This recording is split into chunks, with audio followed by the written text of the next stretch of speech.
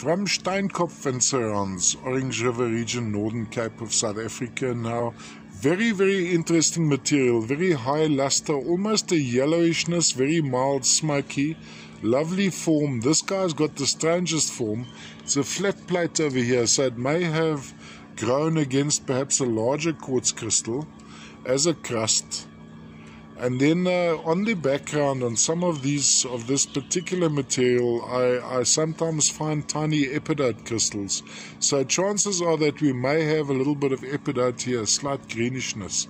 Now from a display point of view, this is pretty accurate. The still picture, I struggled a bit to get this out.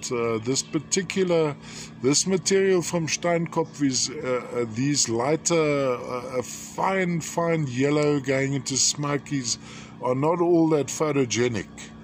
Look at the intricate crystallization there as well. Let's look into the crystal. You'll see a smoky going almost into, that's totally overexposed. There are things happening in there as well. So we may have some epidite associated with some of these quartzes. Size-wise, we're looking at a palm-sized specimen, slight dusting. You have the barnacle formation of the quartz, slight dusting of quartz crystals. From a display point of view, I would lie it flat like this on a turntable, going around like that. This section, I think, is crystalline too. This section here would be crystalline. So I'd have it going across like this.